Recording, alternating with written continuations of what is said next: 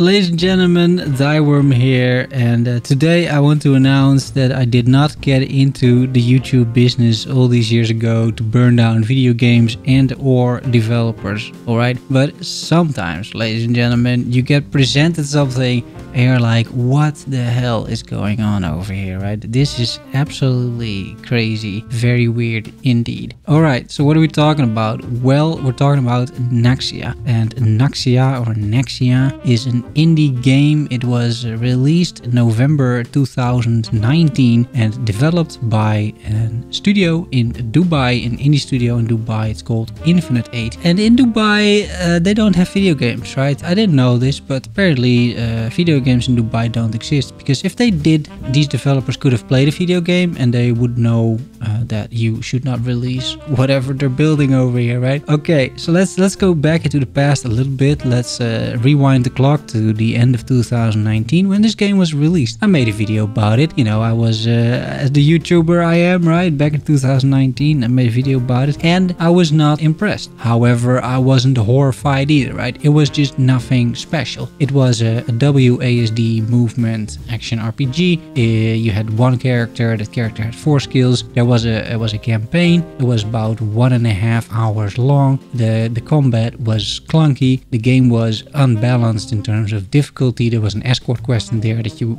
well, could basically not complete without being extremely lucky. You would die all the time. The game was very unforgiving as well. Not really fun. Overall, not an amazing game. But, you know, early access, it was kind of okay. I'm like, you know, if this is your first implementation of the game, you know, it's like, you know. So I thought, like, yeah, at least we should give these guys a chance, right? Because, yeah, the initial product is not very good. It's not super exciting, but, you know, who knows? Who knows? They might turn it into something good. As time moved by, basically, nothing happened.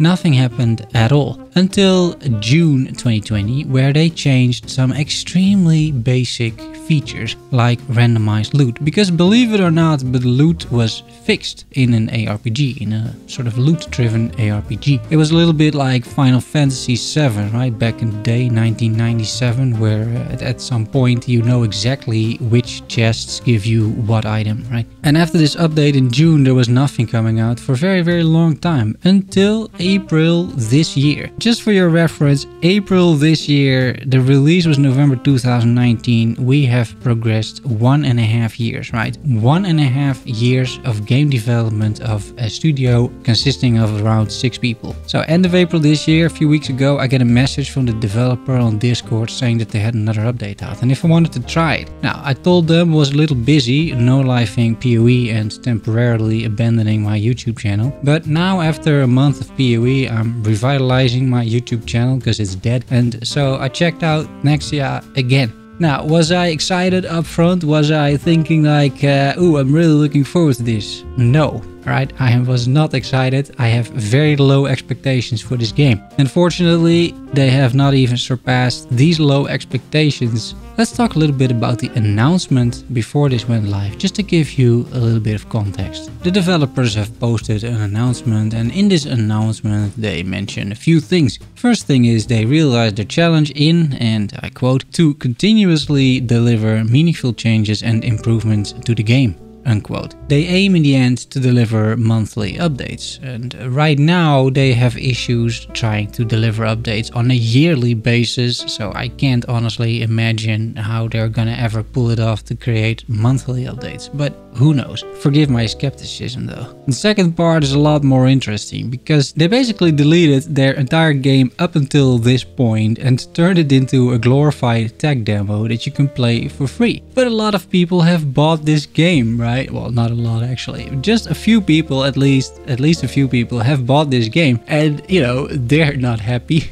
because, I mean, you know, it's like, what's going on here, right? It's so weird. Like, how can you in 1.5 years time basically end up with less content than previously, like than 1.5 years before? That is truly an achievement, because they only had 1.5 hours of content and now they have even less content. Like, I played for 30 minutes and I was already done with the game, because this game is so clearly like not developed by anyone who has ever played a video game. And I'm gonna give a few examples so that you understand what I mean. So the first issue that you run into is that the balance of this game is still completely off. You get one shot by level 1 monsters, and these guys do an extremely huge amount of damage for some reason. I really don't understand why. The combat, while it is a lot more fast-paced than it used to be, it is still really not visceral, and you don't really know what is going on. Whether you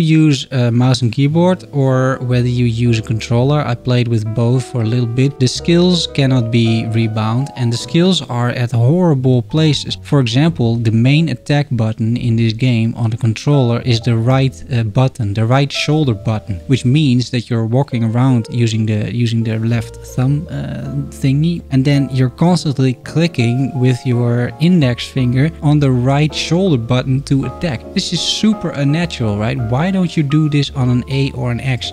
Or if you have a PlayStation on, was that square or cross, right? How can you decide that your main attack button is going to be a right button? And this sounds like a really nitpicky remark, right? But I challenge you, right? Go out and rebind any of an action game's controller setting and make the main attack the right shoulder button, right? And see how much you like it. You'll be spamming this button because it's your main attack, and it just feels so weird and unnatural, and it makes no sense whatsoever. The performance of the game is also still quite subpar. I had stutters and other kind of stuff in between all the time. And overall, it just doesn't really take you that long to realize that not that much has changed. Everything is a bit more fast-paced. The combat does feel better than before, but that is about it. I am honestly extremely confused because I just don't understand how you can basically do this after 1.5 years of development. It's like they started all over, which may have happened, and then they decided like, oh yeah, you know, for our next update, we're gonna basically put out a tech demo. We're gonna have a little hub in the town, we're gonna have a mission board, and that's about it.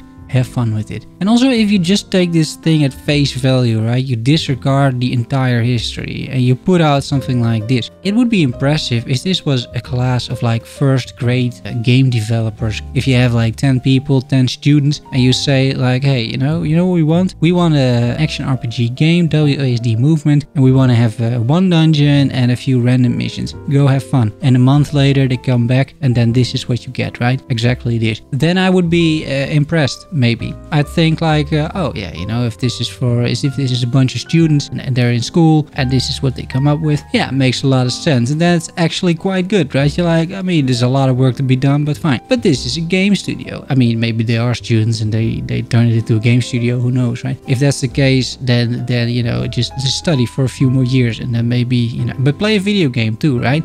Like, play a few video games, because that's really going to help you. That's my biggest advice, I think. But that's probably not what's going on here, right? I'm assuming that these are, you know, actual game developers. I don't understand why these decisions were made. It is so weird in so many ways. I am completely clueless as to what is going on, but I don't think I am as clueless as these developers are if they're actually seriously trying to develop a video game, because this is nothing like it. I don't think I've ever been so harsh and negative in a video. I do apologize, but yeah, you can try it out yourself, right? You can try it out for free.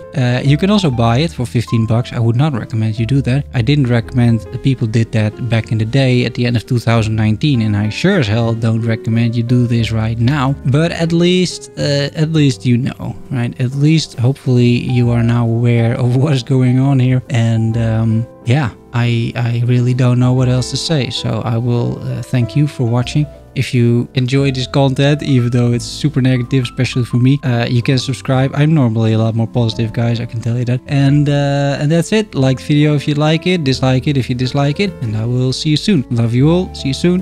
Bye bye.